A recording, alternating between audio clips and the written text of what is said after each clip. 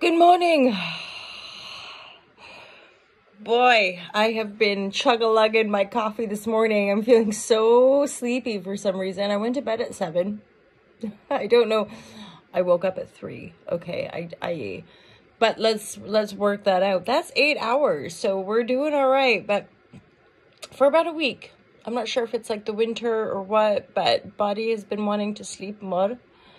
And I've had a desire for a little bit of extra caffeine. What you can do, eh?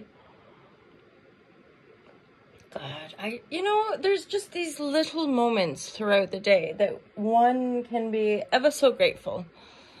I had that moment recently. I was in my own probably vortex of stew, but I pondered an interaction, or maybe something I noticed, and I wondered about how much time this person might spend just counting their blessings, just feeling grateful for the things they do have, right? Because that's, I think, an aspect of our conditioning, is that we can just so easily start to go down a negative spiral and just stay looping in that spiral. And speaking from experience, like, it can take a good long while to notice it, to notice it, like, whoa, look at this mental emotional pattern.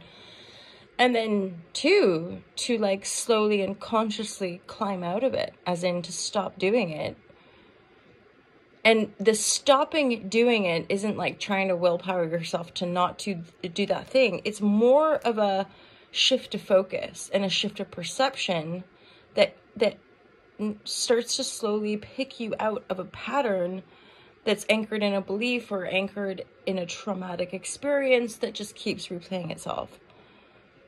So if we're not surrounded by that traumatic experience anymore, whenever the emotion gets triggered, whenever that stuff, we actually do have the power to hold space for ourselves and keep clearing the mental emotional burden that we're carrying.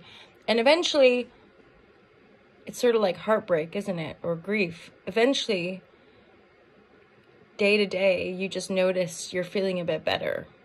You're not being washed clean from inside yourself. I don't know about you guys. Oh, let's have a light, fun, and sunshiny chat about heartbreak today. Heartbreak to me was like that. Like, it was a very profound, like your heart's breaking, like something's taking it away, and it does feel like a kind of somehow like a washing clean from within, like you're walking around like a zombie for a while, or you're just going through the motions with this gaping, aching heart. Oh, it's so fun being a human, isn't it, you guys? Although I would say, because I had a chat with a friend yesterday about stuff like this, and I would say at the same time, it's like a badge of honor as a human. People want degrees and money and all this stuff, and I'm like, get your heart broken, yo. That is gonna refine your essences. And it does. It makes you, I think, more whole. Maybe less naive about things. You don't wish upon, I would hope most of us don't wish pain upon one another, and yet, what is life? What is this mystery? And I would say a big part of the human story and condition and experience is that what we survive makes us stronger and maybe even better. Like, if we're not harboring onto vengeful energies or hatred, I think that's a big part of it, is like transforming until we're back in the peace and back in compassion and love and and all that jazz. Come on, guys, flash him. Jazz hands. Okay, let's chug back some more coffee. Cheers, you guys. Cheers. Thank you, coffee. And then let's pull some cards for this beautiful community. I just spot, that's okay. Beautiful community of my heart lovers, supreme divine guidance and loving clarity for you guys. Divine guidance and loving clarity for the Ultra Love TV Collective, for the Ultra Love Collective.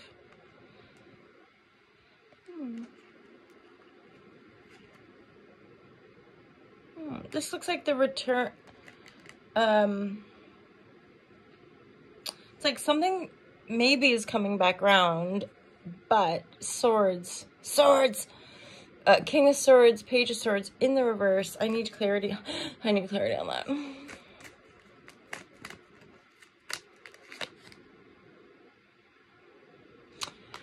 This feels to me like some sort of separation. The Six of Cups is in the reverse, a return,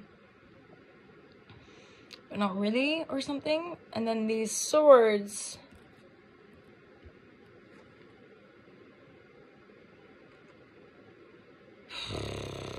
Okay, I get a sense of like making moves, a lot of reflective time. Do I, don't I? Movement with regards to like actually uprooting yourself and moving somewhere different.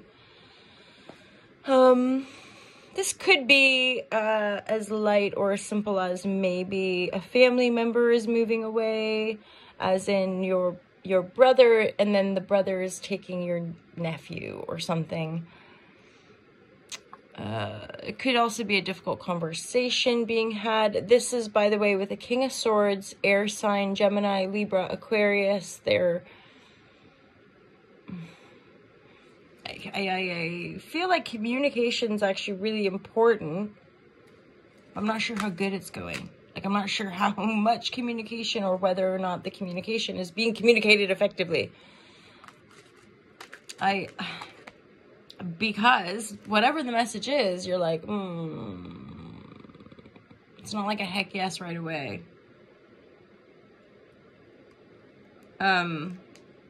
Star card, healing, Aquarius energy. Okay, so this might be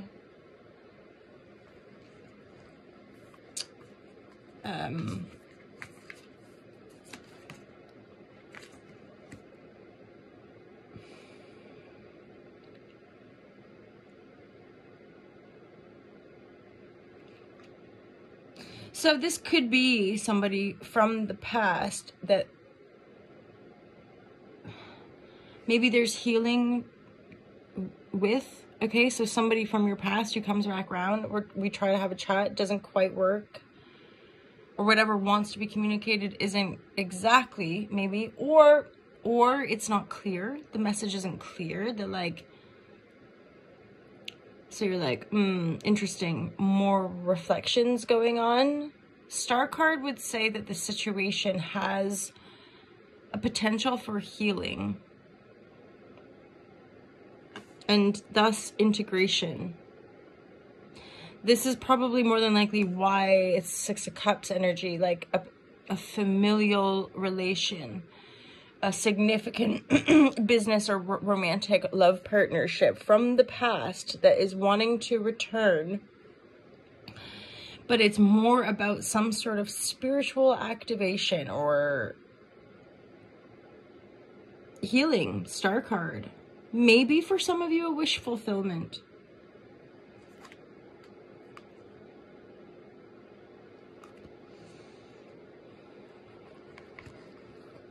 So let's just get a few more cards for clarity. Yeah, so if it is a wish fulfillment, that's just a wish fulfillment. I don't necessarily see like a new beginning here. I'm not seeing like, yeah, something growing out of this communication. This cycle's over already. But healing is a central energy. So if this is resonating with you, there could be some communication from somebody from your past, possibly a love and or familial connection. And there might be a request to move, or it's simply an offer worth thinking about, sitting with. But the healing, the Star card is the central energy. So you're not, it's almost like, for today, by the way, these are daily readings, January 3rd. What? January 3rd? Is that correct? Is it correct? Wednesday, January 3rd. For you right now, the focus is actually just, I'm going to be on my own, heal, maybe go wish upon a star, pray. Only because in this specific constellation of energy of these cards, I would say there's nothing for you to do. You don't even need to reply, you know, if somebody sent a message. Some of you might be going through a bit of an awakening, hence where you're like, eh? So, sit tight. Don't move until you're naturally prompted to move. Get plenty of rest, and maybe, like, you know, bathe yourself, clean yourself, my lovers. No, this is like,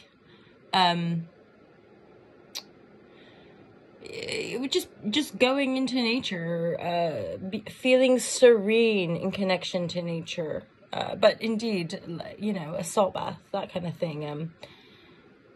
What's the word I'm thinking, but can't seem to vocalize or actually hear in my mind? It's not cocoon and it's not wrap, but I guess just luxuriate yourself, and let yourself rest. Maybe do some healing. That's it for today, wowzers. The energy just dropped right down at the end there. MJ maybe needs another sip of coffee. Holla Shazam, you guys. I hope you have a magical Wednesday. Happy hump day, everybody. I'll see you tomorrow. Take care. Peace out. Feel free to check all the things for links, and you can, of course, book a reading privé anytime you would like. Okay, I'll see you soon. Bye-bye, my loves.